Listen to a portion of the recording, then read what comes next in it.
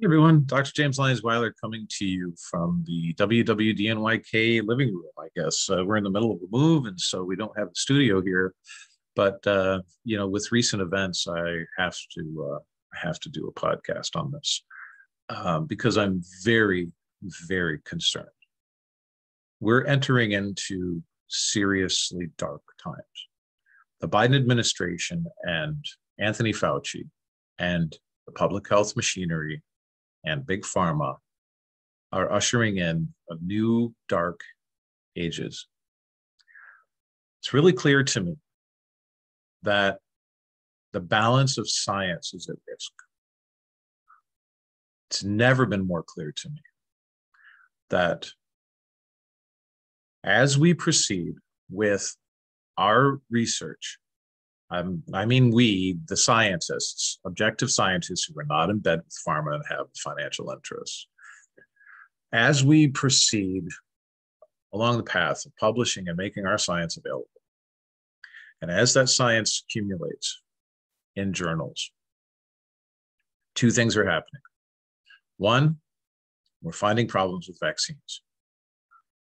Two, they want to destroy that information. And there's two ways that they're trying to destroy that information.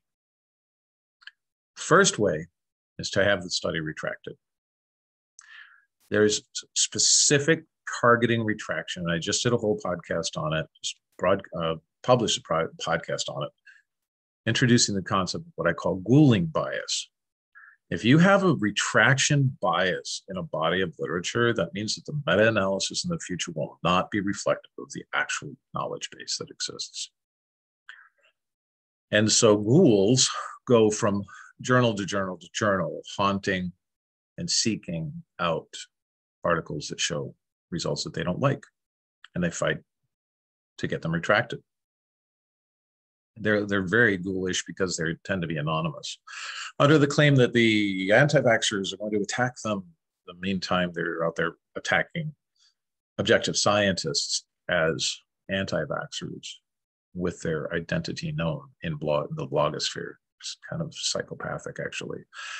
But the second way that they're destroying information is more concerning because it impacts a lot more people. Impacts hundreds of millions of people, in fact. The second way that they're destroying information is that they're working overtime to bias what you're allowed to see. What are you allowed to see? You can't even form an opinion about something that you can't see. And this is censorship. And the censorship that they're doing includes the Biden administration's call to Facebook to only allow posts that regurgitate the CDC's mantra, vaccines are safe, vaccines are effective, and to not allow and disallow other science that are otherwise unrelated to vaccines, such as the efficacy of early treatment of hydroxychloroquine and ivermectin. It's becoming truly insidious when we see, it coming to a head with Anthony Fauci, showing contempt of Congress, lying to Congress, as he's done before, right? He said that they never funded gain-of-function research at the Wuhan Institute for Virology. Right to Rand Paul's face, he said that. And Rand Paul found, I'm sure was supplied with evidence that that was a lie, and he called Dr. Fauci out on the lie. And so Fauci did what liars do, is they prevaricated. He tried to argue attack a different topic, completely unrelated to what Rand Paul was talking about, to try to straw man argument. So when it comes to a head like that, right in front of everybody's eyes, and the mainstream media then says, well, Fauci schooled Rand Paul by saying you don't know anything, right? You don't know what you're talking about. I think Fauci's days are numbered. That was really super weak, but the primary concern that I have, and the concern that each and every one of us should have, is the censorship that's ongoing on social media at the behest of a political party that answers to the pharmaceutical companies, right? So if I say were to find a study that I found interesting and I thought it was interesting and important, and I wanted to share it on Facebook, and it was peer reviewed, and I gave very little information about it. Here it is. Hey, you guys might be interested in this. Based on the content itself, not on my interpretation, just based on purely just posting it, Facebook has decided that AFP fact check is actually a more reliable source of information than peer-reviewed research, primary literature, because they will then censor that. They will block that post. They will censor that, and they will block me for 3 days, or who knows what they're going to do. And this is not hypothetical. This is exactly what happened. I'm in Facebook jail right now. Surely I don't care about, but I'm in Facebook jail right now. I don't care about it because I have a solution, but I'm in Facebook jail right now because I dared to post Neil Miller's new study, which I interviewed him about on my podcast, Unbreaking Science, for daring to post primary literature research that's peer reviewed. Because AFP thinks that it's incorrect, I get duct tape across my mouth. That's Facebook's MO, and those are the marching orders from the Biden administration. So I have a couple of messages before that, but I'm going to give you an action item right now. Number one, take this video and share it everywhere on Facebook, because I'm banned. So as a result of them banning me, please blow this up. Okay, that's easy. On Facebook in particular, and tag me and tag 20 people, and let's try to get this thing to blow up. But number two,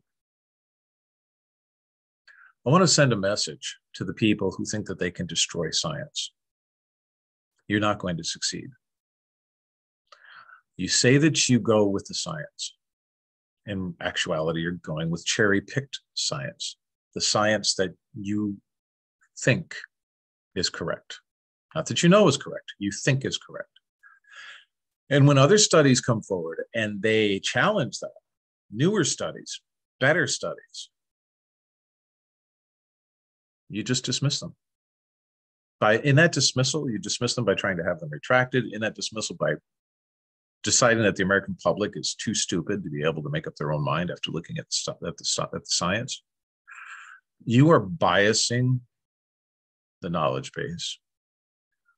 And that's, by definition, unscientific. You absolutely are going to fail. So message number one is you're going to fail. That's not going to work. Message number two is the reason why you're not going to fail is because of people like me. People like me who are not only conducting independent research funded only by the public, but better than that, I've created an online university called IPAC EDU.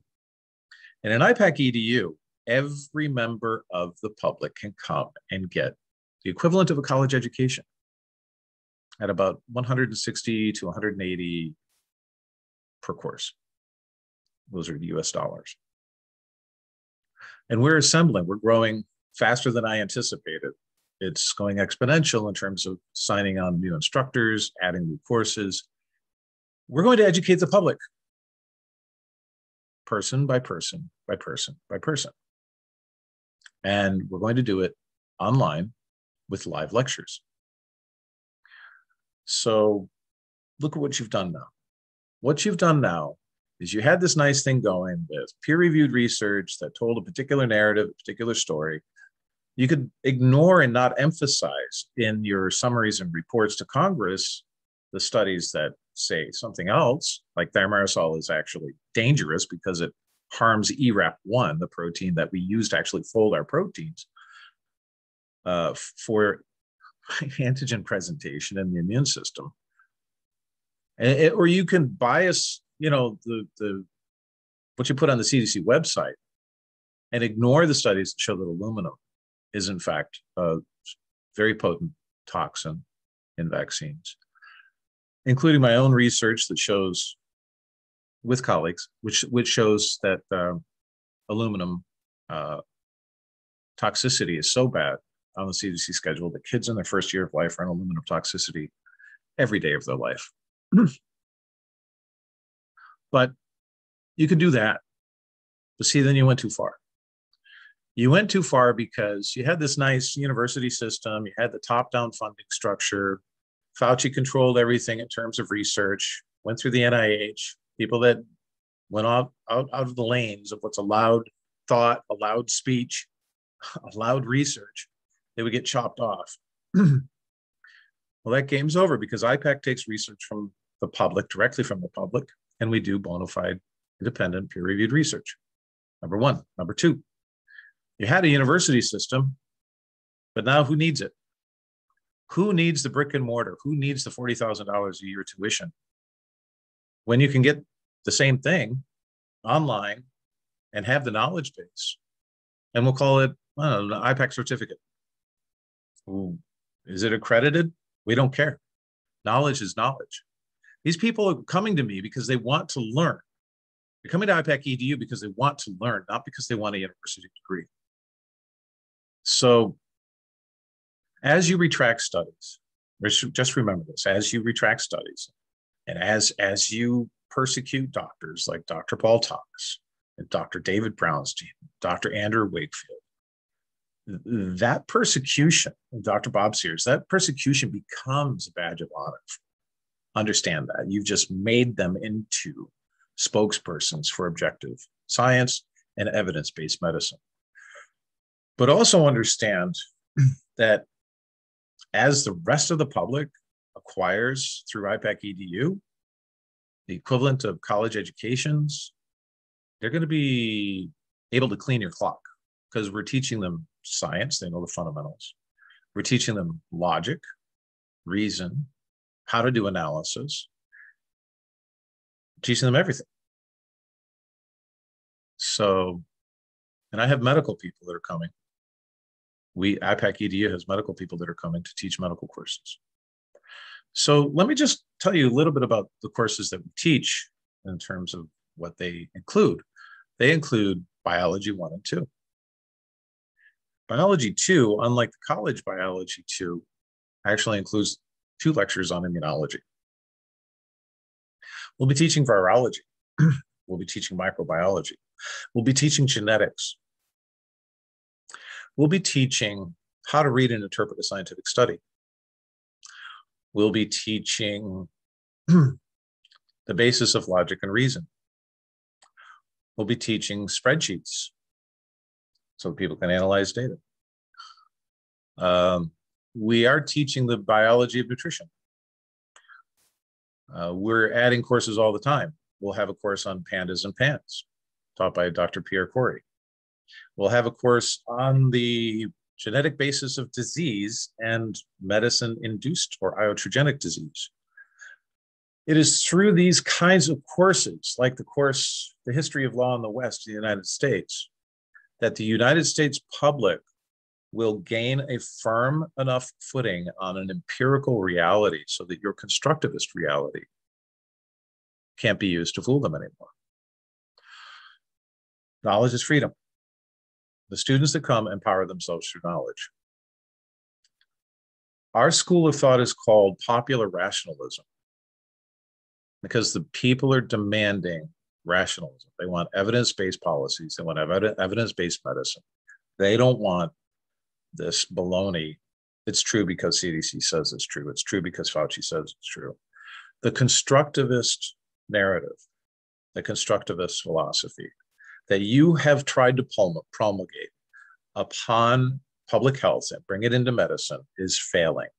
Public health is face planted in the United States. And it's ugly. And you're angry. I understand. I understand you're upset. But in reality, you've overreached beyond the point where there's any return. There's nothing you can do.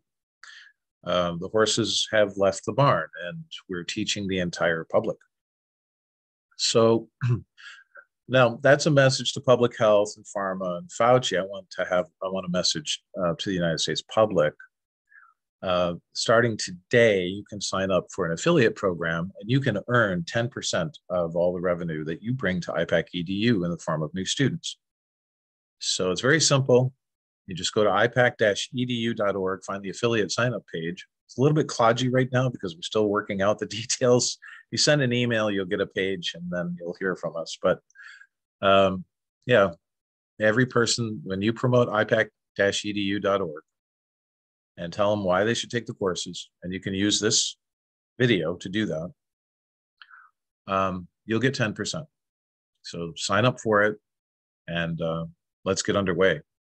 We have all the time in the world. They are not going to succeed. The vaccination program is dead in the United States. They're going to have to round us up, force vaccinate us. They won't do that. They have lost. I'm announcing today, 7/23/2021. They have lost.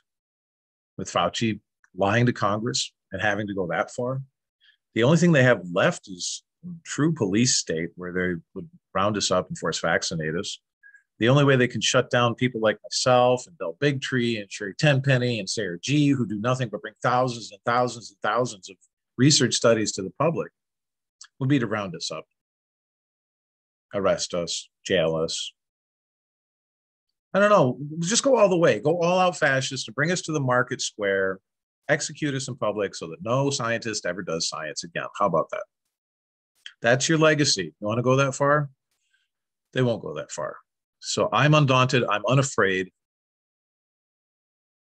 Go to ipac-edu.org and sign up for courses. You know, we really have to know what our students, our children should be learning. We need to know objectivity. We'll never teach you anything that's mere opinion. We're simply giving you the facts, giving you the bona fide research-based education that you have been denied by public institutions. So that's Unbreaking Science for today. There's a blog article that accompanies this. You can share the blog article and you can share this video and get your affiliate link. And let's put IPAC EDU on the map. All right. Thanks a lot, everyone.